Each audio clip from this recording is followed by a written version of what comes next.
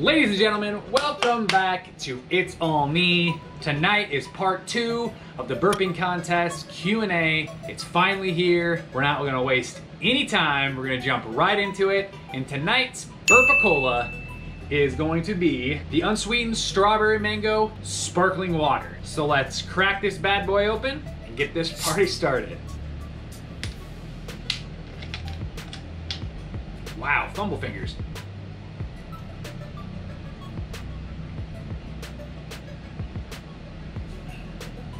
Zero calories per serving.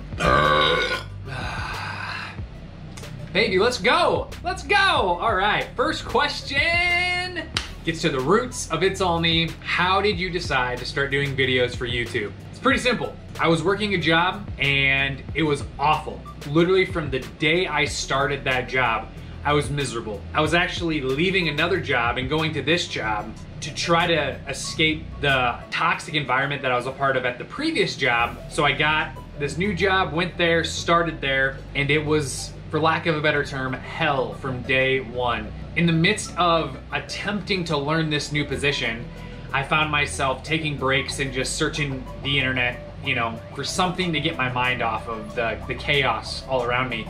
And I found a YouTuber by the name of Ali Law. Basically, he does just crazy things. He breaks the law a lot, or at least he used to. Got into a lot of trouble, went to court. It's just crazy because it actually allowed me to step away from reality and just be consumed by his content. And it was in the moment that I started to realize the resurgence of creativity that I was born with, that the Lord gave me when I was, you know, birthed into this world. I started to branch out and try to figure out how I could use my creativity again. You know, Seth and I, we've been doing filmmaking since 1999. So it's 2021 now, so you do the math. It's been over 20 years that we've been doing this. Everything from full-fledged documentaries to short films to vlogs, you name it, we've pretty much done it. I just wanted to figure out where I fit into that individually. The Lord laid on my heart to consider doing a YouTube channel. I had friends and family tell me, hey, you know, you have a great personality, you should do something for YouTube. And I was always like, I was insecure about it. And I just always would say, no, it's not really for me, I don't have the time. Well, finally I realized, like, I have to make the time for this because this is something that's within, like, my DNA. And so I took several months and started to just research the ins and outs of YouTube, of being a YouTuber, of being a vlogger, of different content that people enjoy watching, just trying to tap into my creative juices. So I actually started my journey working on my channel, would be the summer of 2018, and I didn't premiere my channel as It's All Me until January of 2019. So I worked on it for a long time, and I just, I was filming different things and just kind of building my library, editing different videos. I premiered my very first It's All Me video, and the rest is history.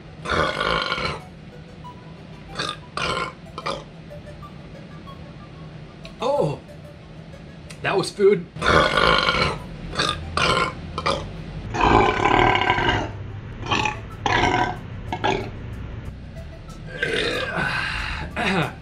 All right, next question. How would I describe myself in terms of personality? Allow me the opportunity to be retrospective for a second. In all honesty, I think, I'm a pretty easygoing, laid-back guy.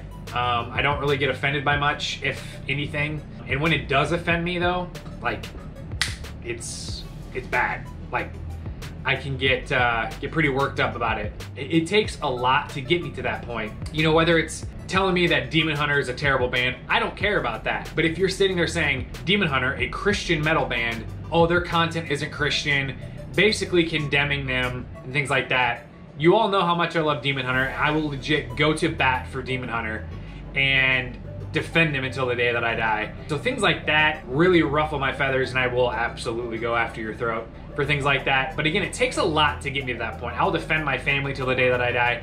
I'll go to bat for my family and my friends. But I'm just an easygoing guy. I'm laid back. I like to have a good time, but I also like to have a serious time as well. Like, I think there's this point where you have to have a balance of both, to where you can just turn it off and just let yourself be a blob.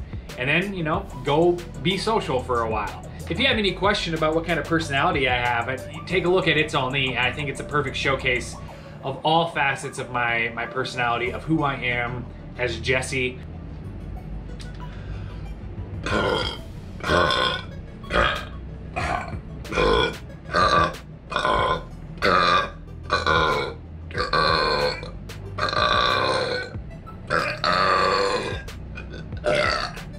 Wow, that was a good little spree, huh?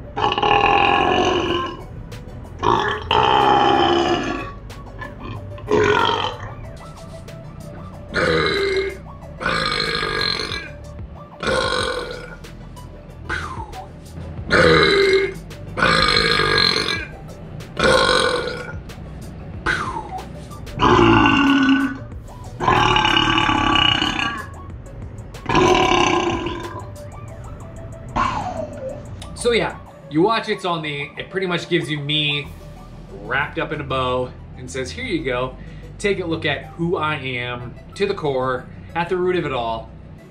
And that pretty much answers that question.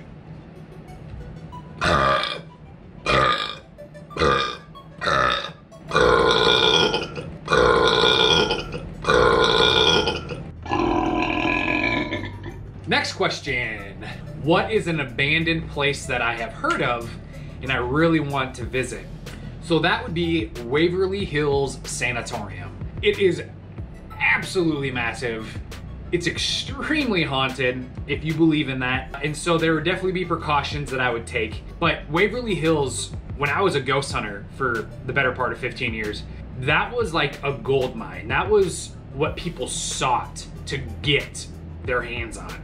Now, it was always open to rent and have it for the night, but again, it's big, big money. I never had the chance to get there. We never had the funds to be able to rent that, make the trip, but it's still on the old bucket list.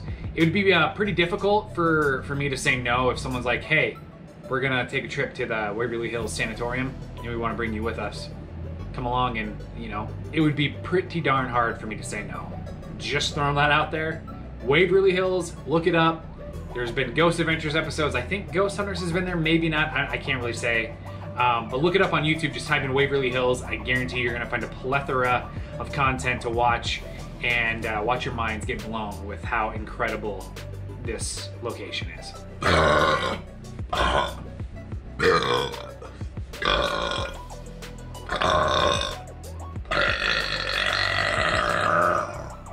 Nice. Nice.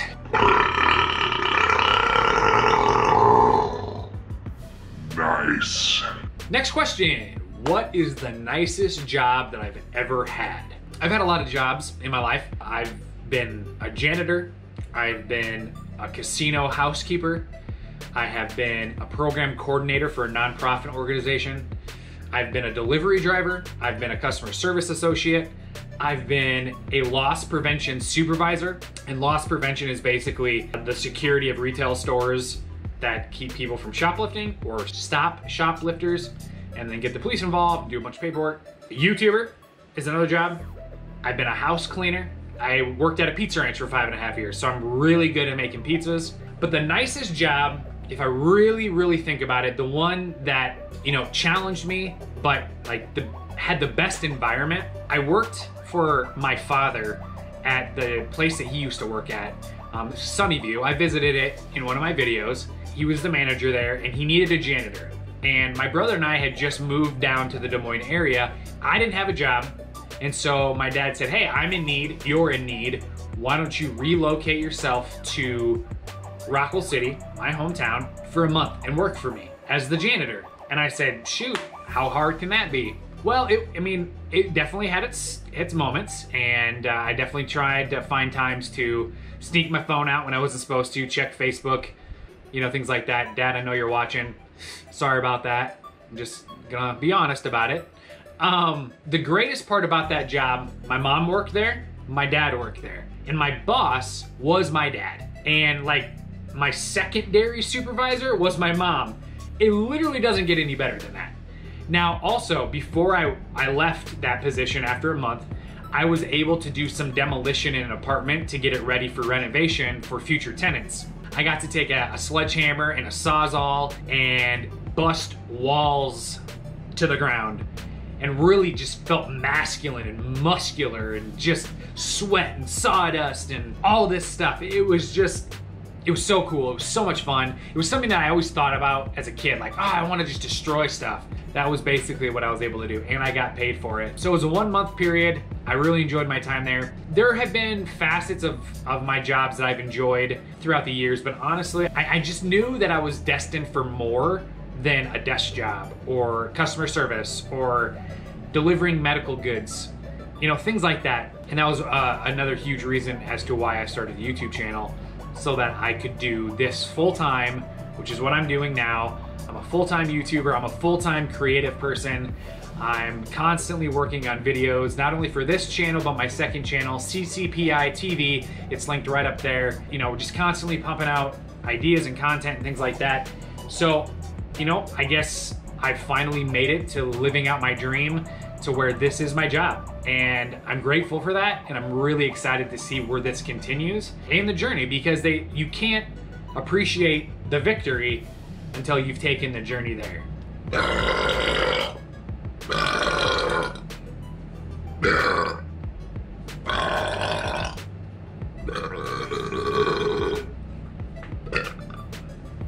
You know, this stuff is killing it! Woo, doggy!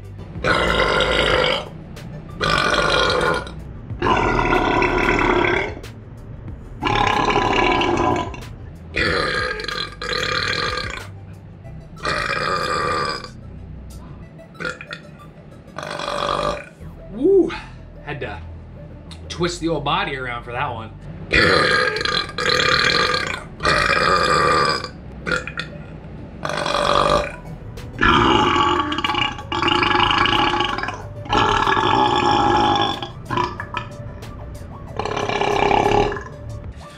All right, next question. How did I meet my wife? And what is our love story? So it's actually a really, really cool story. It was January 3rd, 2016. I had just decided to check out a new church for the very first time, all by myself.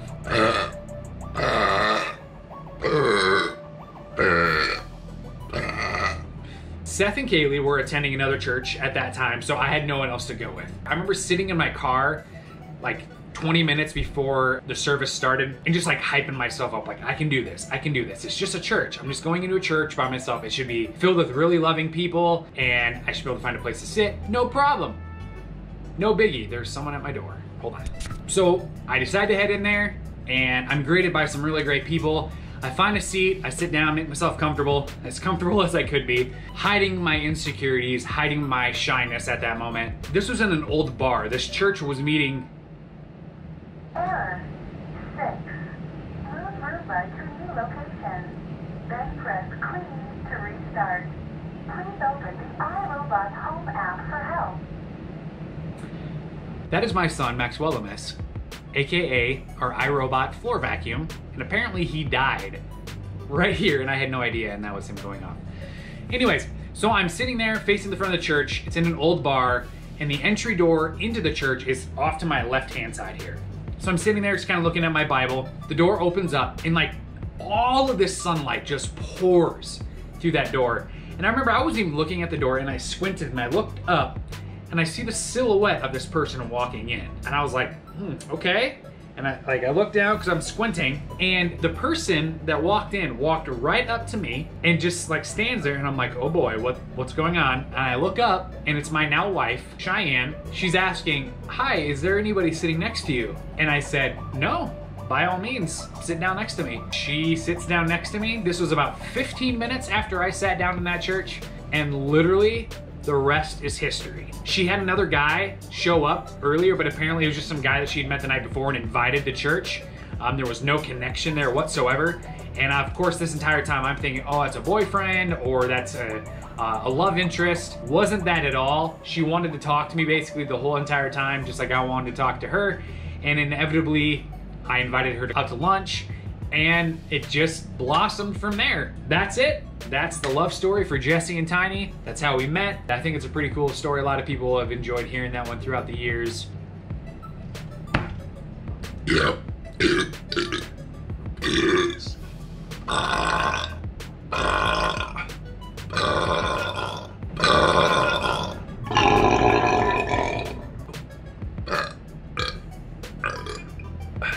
That's some good questions there. Thankful for the people that had sent me the questions. Actually, all of these questions were provided by Pedro. These were still questions that were sent to me for the original Q&A back in, what, February, I think it was, March, whenever that was. And so I had so many left over that's all I've read. So Pedro, thank you. Shout out to my boy Pedro again for the awesome questions. And we're just gonna keep it going with some burps. And that's pretty much it. We're just gonna burp. Should we burp? Let's burp.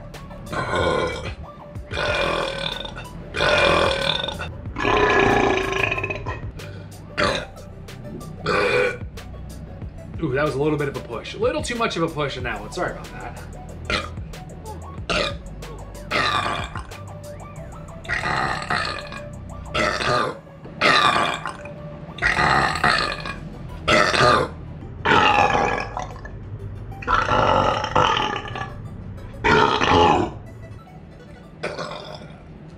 I tell you, it is a, hold on. It is a very interesting flavor when you taste lunch about 5 hours after you ate it. So yeah, that's one of the many perks of doing burping contest videos. Having lunch twice, the same meal, like the exact same meal twice.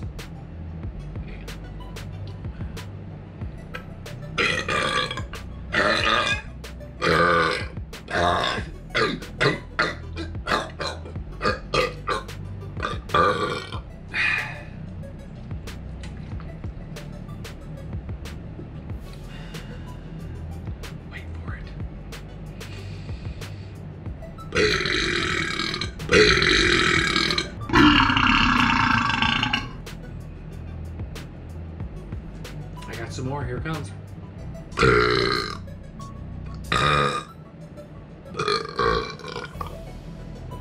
Almost had lunch again for the third time.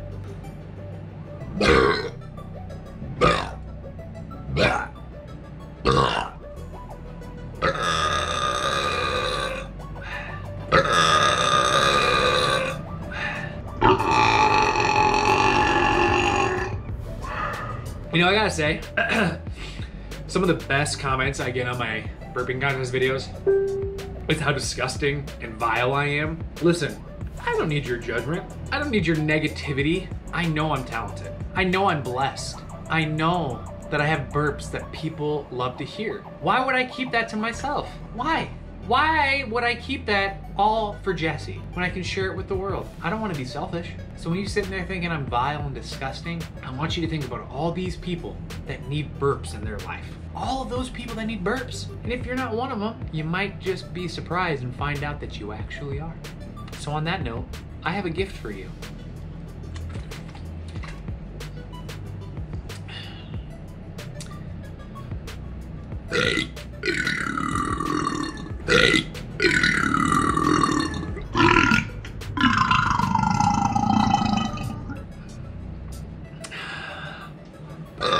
Oh, thank you for the support. I'm getting waterlogged and really, really puffy in my belly region.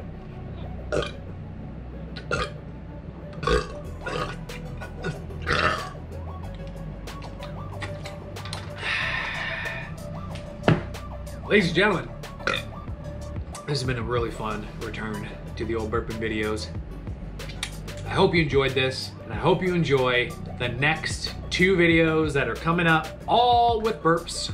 I hope you enjoy them, because I enjoyed them. I enjoyed making them. I enjoyed making them for you, my people, my family, for you. I do this for you. The burps, they're for you. Okay? They're for you, man. They're for you. I'm on a whole new level in this video, okay? I can't help it. I can't help it. burps are 2021's love language. Okay? Look it up. Google it. DuckDuckGo it. If you don't want Google stealing your content and you want privacy settings jacked up, then DuckDuckGo that son of a gun. Okay? But go to a search engine, type in what is the true love language of 2021, and if burping doesn't come up, all I'm gonna say is they're liars.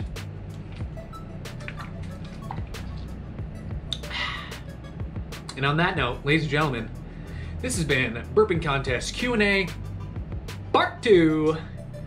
I'm your host, as always, Jesse Olney of It's All Knee. And as always, remember, it is all knee and no foot. And hey, I will see you in the next burping video. Cue it up, boys! I don't have a crew. I don't know why I said that. Goodbye.